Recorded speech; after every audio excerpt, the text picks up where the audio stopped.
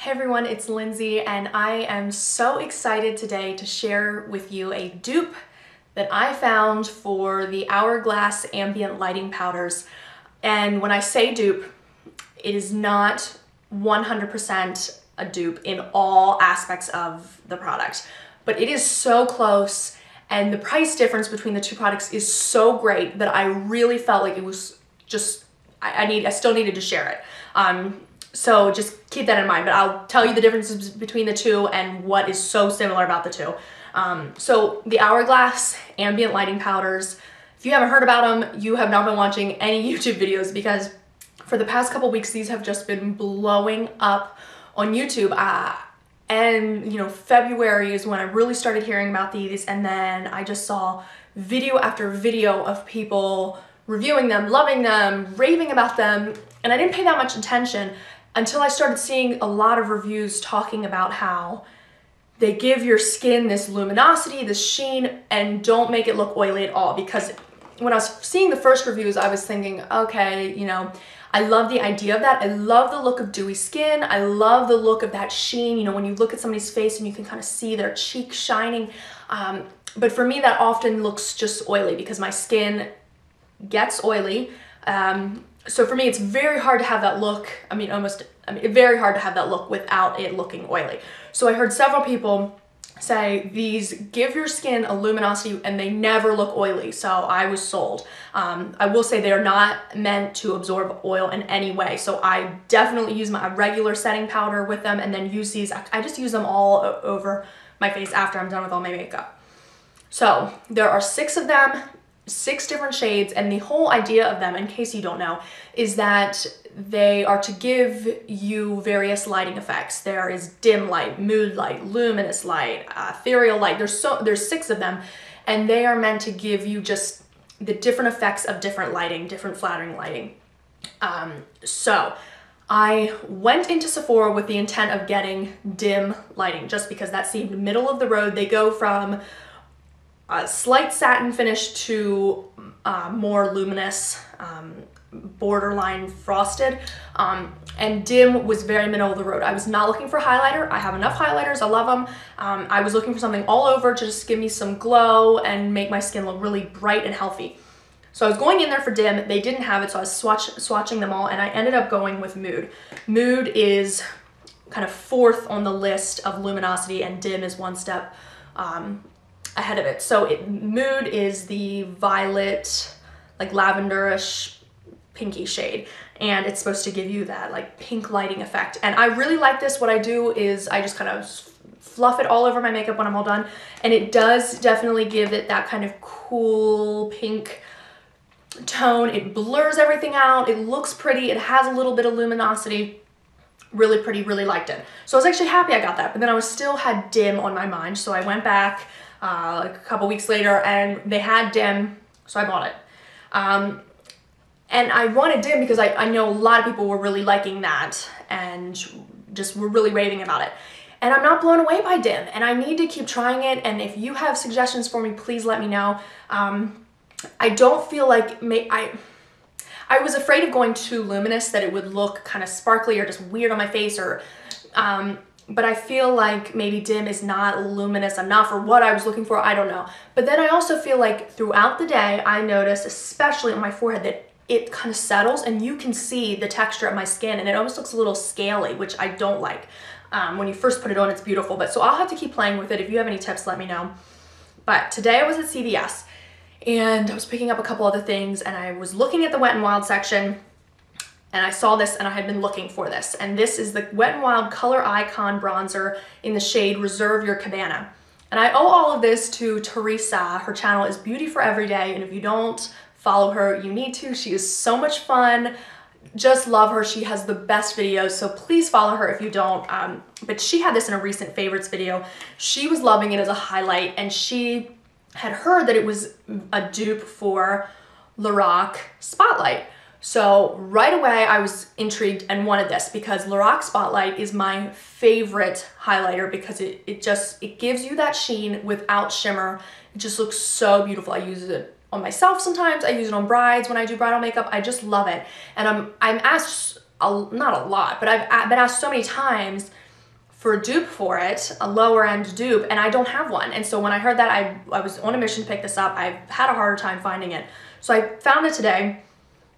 When I got home and swatched it, I could just tell looking at it once I got it home and opened it that it was not going to be exactly like Spotlight, because I could just tell it was more flat than that. It wasn't pearly looking enough in the pan. When I started swatching it, I realized that kind of looks like my ambient powders. So I came home, and now I have not tried this all day long. I just got this today. I have not tried this like all different types of makeup conditions, but I will tell you, I have taken my makeup, my face makeup off and redone it about 3 different times because I just kept comparing on one side to the next, swatching them on my hands a ton of times, just comparing them, and I feel like I can very safely say that Dim Light and this Reserve Your Cabana by Wet n Wild are so similar for what I want to use them for that I can recommend them to you.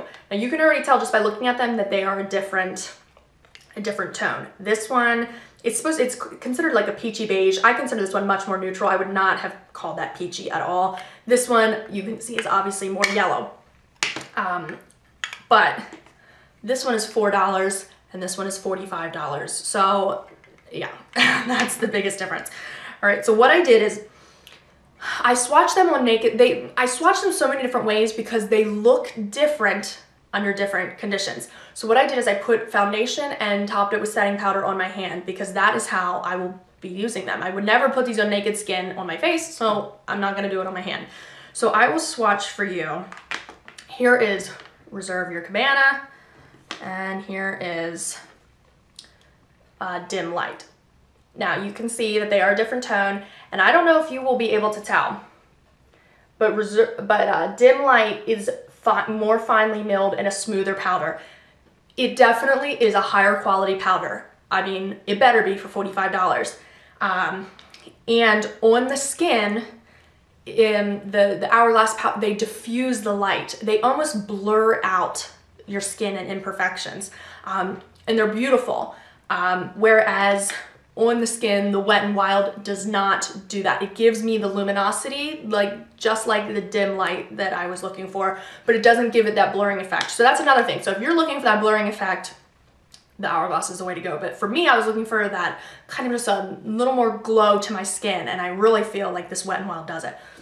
So what I'll do is, I'm not gonna swatch them with my fingers because I would never apply them like that. I'm gonna take this, and I've watched several videos, you're not supposed to buff them into your skin, you're supposed to more kind of just drag them, pull them across the skin, and there, you can spend $35 and get the Hourglass brush. I wasn't into that. I just don't need another brush. I didn't think I needed it for that, so, I mean, maybe I do, but. So here, I'll swatch. Here is the Hourglass, and I'll swatch this on my hand here. So I hope you can see that, and that is, pretty heavy. And the point of these, it's not meant to be a swatch. It's just meant to give a little bit of a reflection, but you can definitely see that. See how pretty it is? It's not sparkly, it's not shimmery, it just gives a little bit of a reflection. So I'll clean that brush off. All right, here is Reserve Your Cabana. I'll do it on the other side. Okay, so a tiny bit of a difference in tone, but I'm telling you, no one would notice because no one is looking at your face that closely. I hope that you can see the sheen in these and how they are so similar. Reserve Your Cabana does not have sparkles, it does not have shimmer. It has such a similar finish. I mean, it is so similar, it's incredible. So what I did, I used my e.l.f. complexion brushes because they're fluffy, but they're not like a big fluffy powder brush, and I kind of just drug them across my cheeks, and I did half of my face. This half is the Hourglass, this half is the Wet n Wild Reserve Your Cabana.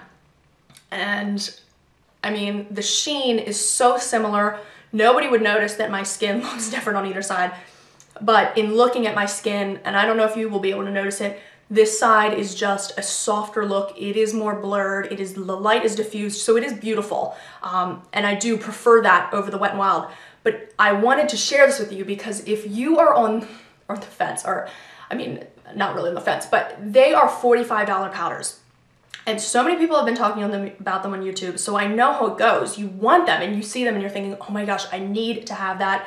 But $45 is a lot of money. And so if you're feeling like you can't justify that, then this is so worth a shot. And I would highly recommend that you find this and try it, because it was $4 at CVS. I'm sure you could get it cheaper even at Walmart.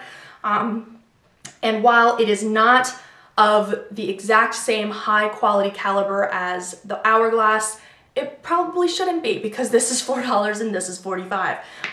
But honestly, for what I'm using it for, I feel like this is fabulous, and I can highly recommend that as a very close dupe for the Hourglass Powder in Dim.